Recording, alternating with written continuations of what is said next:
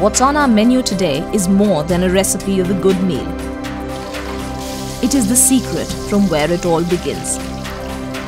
Feeding a population of 9.9 million people is a mammoth task. Still, Delhi has always surprised us with its delicious delicacies. While the constant expansion in the city's urban spread has got its name listed as one of the biggest metropolises in the world,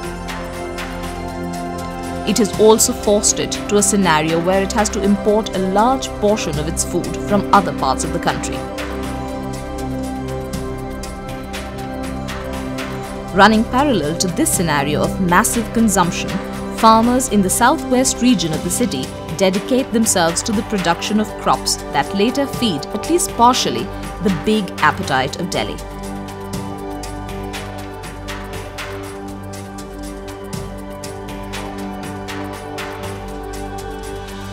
A familiar vegetable like cauliflower or Phool Gobhi that is consumed in almost every household in the city is also produced right in this region in a village called Dichaon Kalan. 75% of the population of this village is involved in farming. They dedicate 9 to 10 months of the year to produce various types of cauliflower like madhuri, aganya, etc.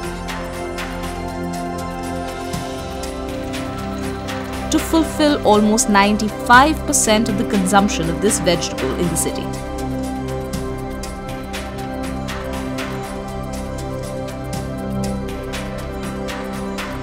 For more than 60 years, the village sends fleets of trucks loaded with cauliflower every day to the wholesale markets or mandis.